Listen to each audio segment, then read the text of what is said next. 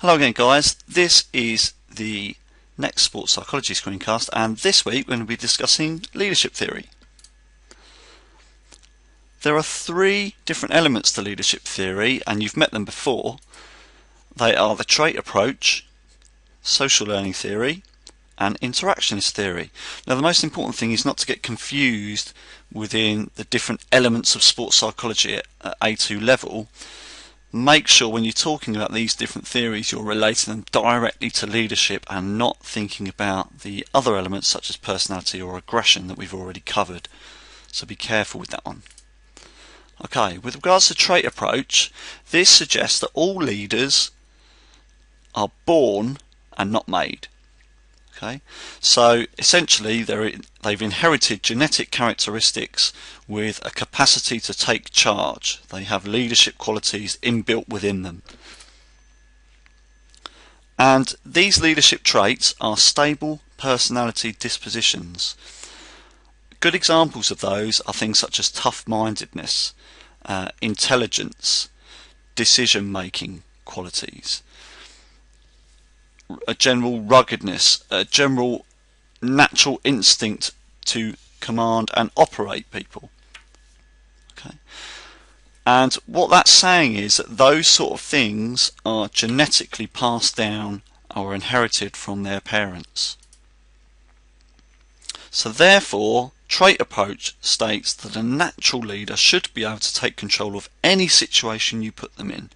Be it if they're in a sporting situation, be it if they're in the outdoors leading a group, be it if they're in the army, be it if they're in a swimming pool, for example. They should be able to take charge or control of any given situation. Good examples of this, Winston Churchill, if we're not talking about a sporting context, would possibly have been a natural leader.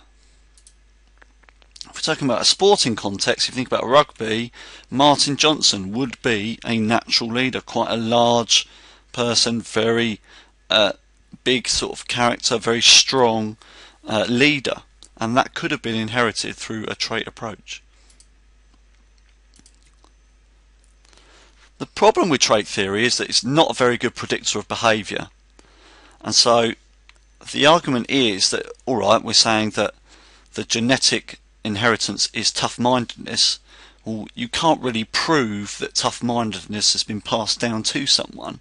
There's not enough proof in this theory, so therefore, because your tough-mindedness, it doesn't guarantee that you're therefore going to be a good leader.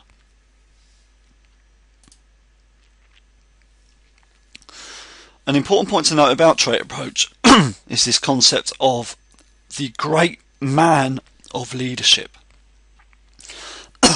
And this suggests that inherited qualities of leadership, such as tough-mindedness, are actually inherited by sons and not daughters, just sons who have previously been successful leaders. So for example, if Winston Churchill was a very successful leader and he had a son, this theory, the great man of leadership, suggests that that son will have inherited Winston Churchill's genetic leadership qualities and therefore could have the potential to become a great leader himself. And it's only sons within that theory, which is another argument to add if you were female, of course.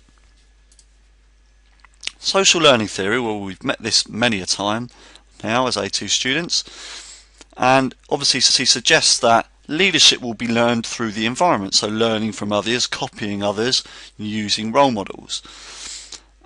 And this is obviously taking place where aspiring leaders, so someone who's thinking about, well, okay, maybe I could do that captaincy, they can learn leadership behaviour through their own captain or leader models such as a coach. The way they process or copy others is what we call vicarious reinforcement and relates to Bandura's model from ASPE, of course. And social learning theory essentially, with regards to leadership, states that we can learn leadership skills. We don't have to be a natural leader. We can learn these skills along the way.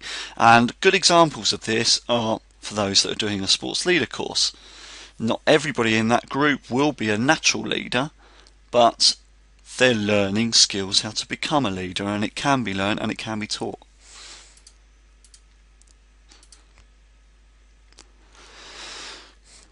The way social learning theory works is it promotes the learning the skills of leadership through imitation and experience. So, for example, we go back to this Sports Leaders Award. The young sports leader students may copy certain aspects of what the teacher or the leader of that group will be doing or showing them. So that's imitation. The other aspect it encourages is experience. So as a leader gains a little bit of experience, they might fail in a situation such as, I don't know, they're in a group situation controlling a group of children within a sporting activity, and they let the kids run riot. But they would have learned from that situation, and if they were put in that situation again, it could be the case, well, actually, I'm not going to do that. I'm going to put a strategy involved to make me a better leader. So they're learning from experience. The problem with social learning theory, of course, as always, it doesn't take into account naturally gifted leaders through hereditary characteristics. Okay, the final theory is interactionist theory, and this is a combination of inherited ability, so genetic quality, and learned skills through social learning theory. And we're saying that leadership skills emerge through being naturally a good leader, but also learning through others.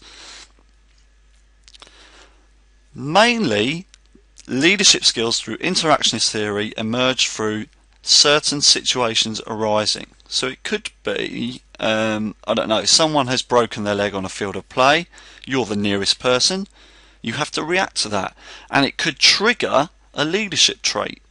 So that situation could trigger, oh Christ, I've got to go and phone the ambulance, I've got to take charge of the situation. It's triggered my leadership trait in an individual, or it's forced me to use something that I've learned before in another environment, so social learning theory.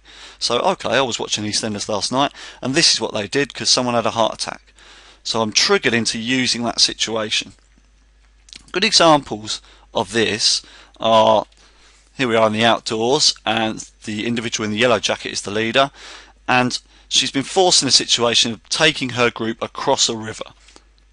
Alright, she's had to take charge and make a decision. The river is the situation that's occurred in the outdoors. It's unexpected, maybe, or was expected. She's having to make a decision and trigger her leadership skills. If we're talking about a sporting situation, it could be, in a basketball game, you're down by 10 points and you really need to win the game. The leader could gather the group together and create a huddle and drive some motivation to their group, which is maybe what's required, or offer some direct instruction. So that person is taking charge within that environment, triggered by that situation. Okay, as per usual, make good notes and bring to class.